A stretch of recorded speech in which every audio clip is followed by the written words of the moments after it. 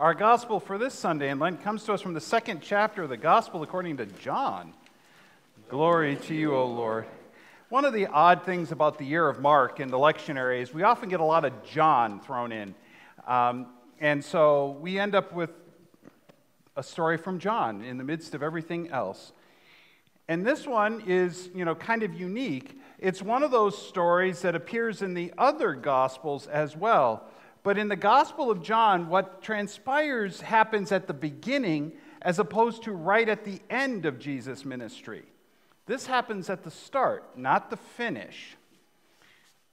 He's in Jerusalem, having just came from the wedding at Cana. And here he does something pretty dramatic. The Passover of the Jews was near, and Jesus went up to Jerusalem. In the temple, he found people selling cattle, sheep, and doves, and the money changers seated at their tables. Making a whip of cords, he drove all of them out of the temple, both the sheep and the cattle. He also poured out the coins of the money changers and overturned their tables. He told those who were selling the doves, "Take these things out of here. Stop making my Father's house a marketplace."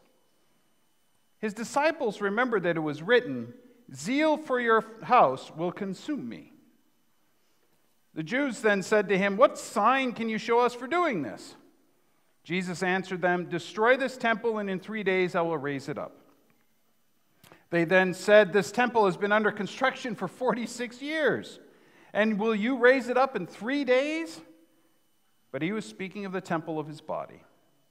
After he was raised from the dead, his disciples remembered that he had said this, and they believed the scripture and the word that Jesus had spoken.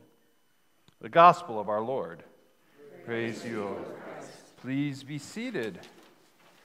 All kinds of jarring things that can happen. It's like all of a sudden, wait a minute, what's going on? Well, I was talking to a friend of mine the other day. He had an interesting experience over Valentine's Day and everything else like that.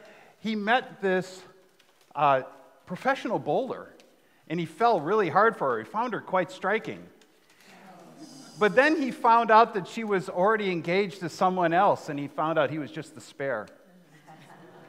Almost left him in the gutter. That was a turkey. One of the nice things about Lent, I know there's a couple of you that are really about it, and I know Sandy is one of them. My wife is another. Priscilla, I think, is another one. Purple is a favorite color, right? I do like purple. I like it more than red and blue combined.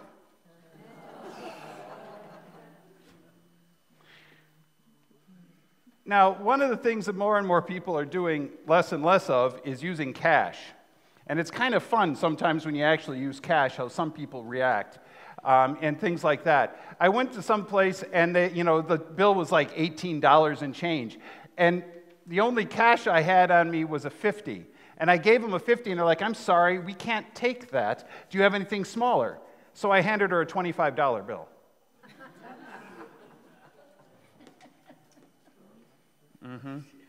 Actually, one time, right after college, on Guam, I was working for a person who was in the Lutheran Church of Guam, and think of it like this, as like Office Depot by delivery, kind of stuff. Office supplies, stationaries, all that kind of stuff, and we delivered all the paper and all that. Back in the day when you had dot matrix printers, and you had those little things you had to tear off the side, yes. And one day, there was an officer from the Guam Police Department talking to my boss he was asking him some questions because recently there had been a rash of counterfeit money that had been showing up. And he's like, "Dave, take a look at this." And I walked in, and the guy looked and said, "What do you make of this?" I said, "Oh, someone took a bag of rocks and 20-pound bill, in regular regular paper and printer paper, and printed something out and ran it through the laundry a few times." And the cop's sitting there taking notes. And I'm like, "What?" He's like, "Yeah, there's all of these all over the place, and they're wondering how they do it." Dang it. Didn't I tell you the reason I'm in Tucson is witness protection? Don't tell anyone online, okay? That's all I got to say. Yeah. But these things, you know, when it comes to money, we can get somewhat crazy about it. And you think about all the different kinds of, you know, you go overseas, you see all the different, you know, colors and shapes and sizes of different things. It's a great way to, you know, be able to tell the difference between a 5 and a 100 because the shape, the size is different. Here it's like, okay. But what do you do when you travel overseas and you got to change your money, right? There's an exchange rate. And sometimes it's in your favor. Sometimes it's not so much. And you have to pay the convenience fees and all that kind of stuff. Now imagine arriving into church and someone would greet you and say, you know, your money out there doesn't count. We need it in a specialized form. And just for the simple price of $25 for every $50, we'll charge you that $25 and then the $50, and I'll give you $50 back. Isn't that a deal? It's almost half off. Great math, huh? That's one way to balance the church budget. Wait a minute. Write that down. You imagine what that would be like, though? That you had to go through something like that. Now, what would happen if you're someone who cannot afford that much money?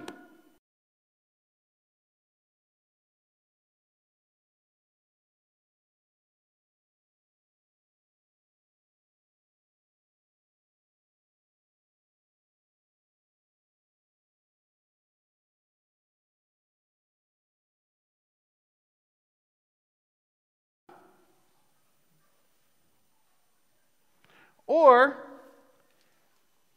I'm sorry, the clothes you are wearing is not suitable because it's not Sunday best according to us. We have these wonderful selections of clothes for you that you must choose from. I don't care what you're wearing. And of course, there's a fee.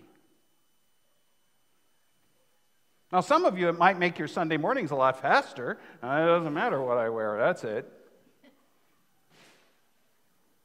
But again, what are we saying?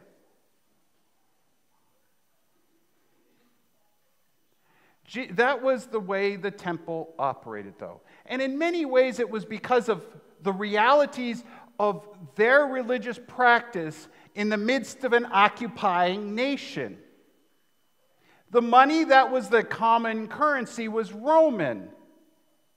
It had Caesar's head on it.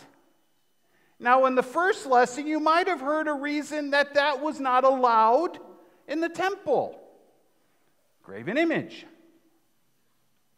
That was a problem. Okay, so that makes sense. The other thing is that, again, the temple was a center of sacrifice. And throughout Leviticus and Deuteronomy, you have all of these rules, and okay, here's, you do X, you do Y, and you're absolved. It was a wonderful little transaction that happened there. And it gave people comfort in the sense that for once they were told, if this is what you needed to do, then you were done. It wasn't a case of, well, I don't know, did you have enough faith? Did you pray enough? Did you give enough? There was no question of enough. Basically, it's like, here's the chart. In its own way, that is comforting, because it gave closure. And it was an expectation of people to pilgrimage there, and if you were closer, to be there more often. But if you're traveling any distance, are you going to travel with your animals needed for the sacrifice? How complicated is that? What happens if you lose them? What happens if they die along the way? Just much less taking care of them. All the way to Jerusalem, it was a nice, practical offering to have these there. Now, of course, the fact that somebody was making money off of it and someone was getting a kickback off of it, and what would happen if you didn't have enough shekels to be able to get the animal you needed, again, that causes a problem.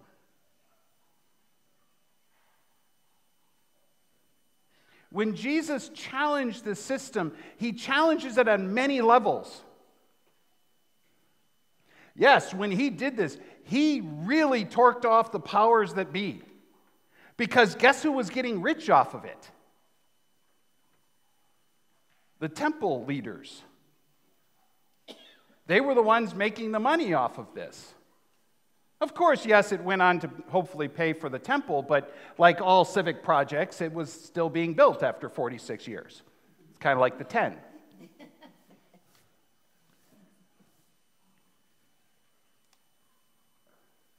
So he challenges them, their place, their power, their economics.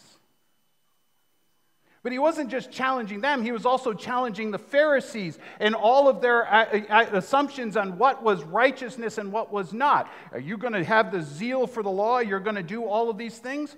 Yep, you better do it all. Great. But are you using that to get closer to God or separate people from God? The clean, the unclean, the righteous, the unrighteous, those people. Please note that they have discovered part of, what was on the outside of the temple, which is the engraving that basically said, the temple mount, all Gentiles found beyond this sign are liable to be executed. Welcome. Obviously, all are welcome was not an issue, was not a thing for them. You had to be a Jew. But then again, you also had to be a male Jew of a certain age without physical defect in order to get all the way in. And so, what money you had, who you were, what you did, everything else, and your capacity to be able to get in were all impediments to God. And the thing that really got Jesus mad, please notice, folks, this, Jesus loves me, this I know, for the Bible tells me so. He kicks over tables and flogs people left and right. Okay, admittedly, it needs some work. But it seems like, wait a minute, whatever happened to Minnesota Nice Jesus?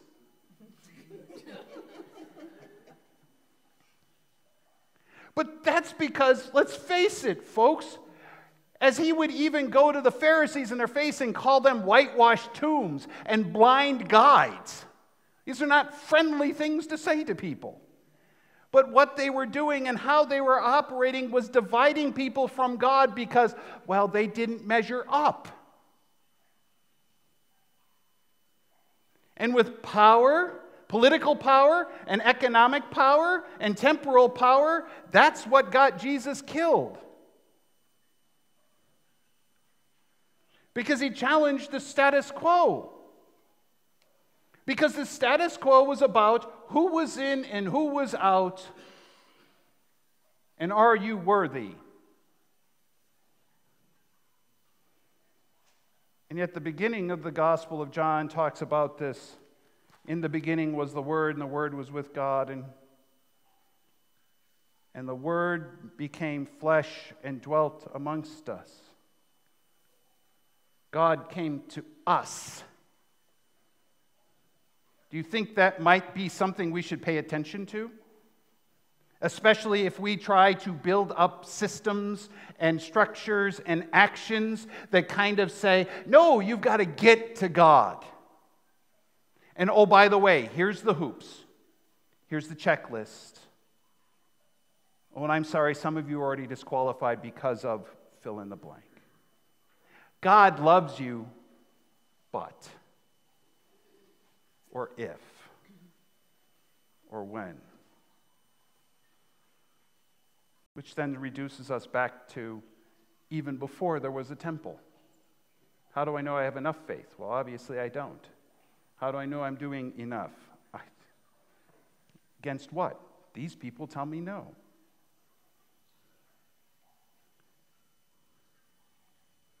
When Jesus was crucified, it talks about the fact that the curtain in the temple, the curtain that separated the Holy of Holies from the rest of the temple, was torn from the top to the bottom.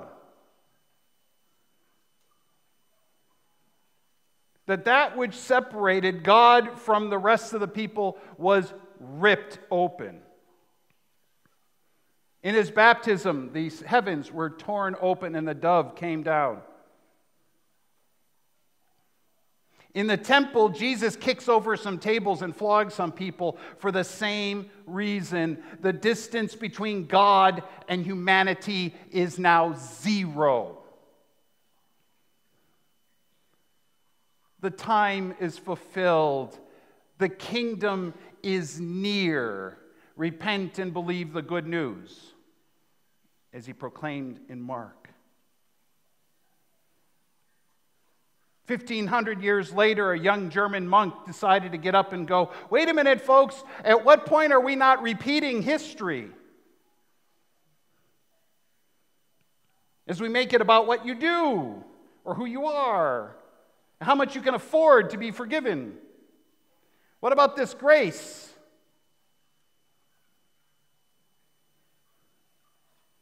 And here we are 500 years later.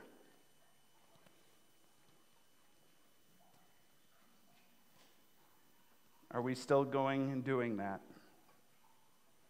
Are we still holding other people up to rules, regulations, expectations that honestly, if the roles were reversed, we couldn't? If we were in their shoes? If we were amongst them? Like the Word that became flesh became amongst us? Love your neighbor as yourself.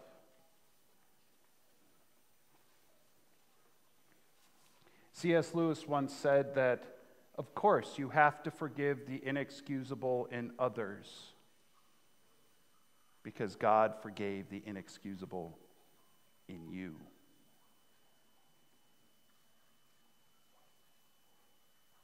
Jesus came and overthrew the temple to remind us that there is no difference, no variation. As Paul would later write, no longer slave or free, Gentile or Jew, male or female. All are one in Christ. For God so loved the world, he gave his only Son. And we're called to share that, to show that, to dare to love, to dare to love the unlovable, because God loved the unlovable in us. And yes, let's face it, that isn't necessarily popular. It got Jesus crucified. But he did tell us to take up a cross and follow. And more importantly, we also know the cross wasn't the end. It was another beginning. Not out of anger, not out of spite, but out of love. So remember that God loves you, and so do I. Amen.